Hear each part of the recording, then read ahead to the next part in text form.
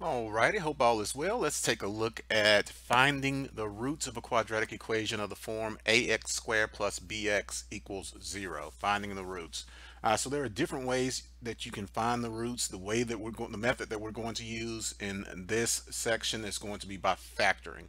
Factoring is one of the easiest ways, and all it's asking you to do is solve the equation when it's asking you to find the roots.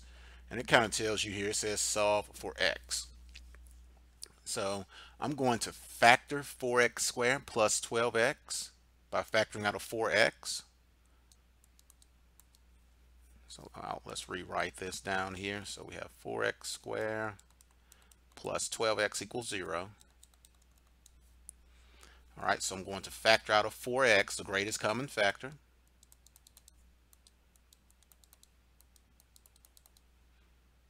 So the 4's cancel, leaves me with x plus 3.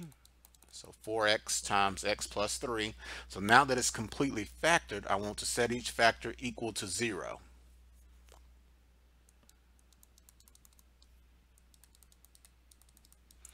And solve. And those would be the roots of the equation, of the quadratic equation. So divide both sides by 4.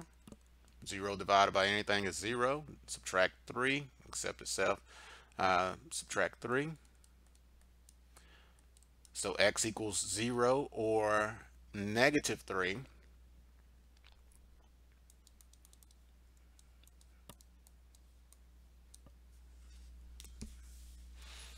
Okay. All right, let's look at one more like that one.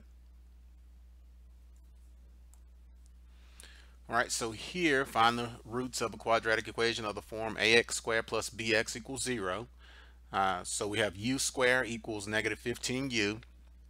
Now I want all of my terms on one side of the equation and the equation set equal to 0, that expression set equal to 0.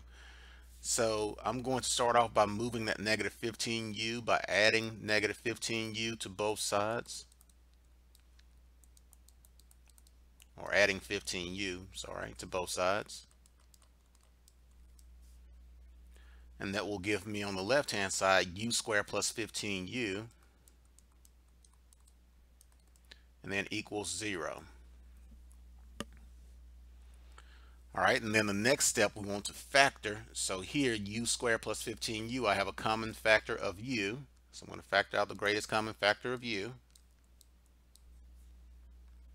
And that leaves me with u plus 15 in the parentheses. And then set each factor equal to 0. So u equals 0, and then u plus 15 equals 0. So the only equation that we need to solve here is the u plus 15 equals 0 by dividing both or subtracting both 15 from both sides. So the two answers are u equals 0 or u equals 15, negative 15.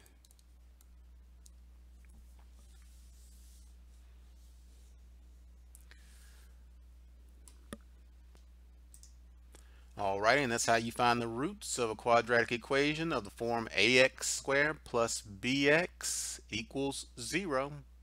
Hope you found that to be helpful. Thank you.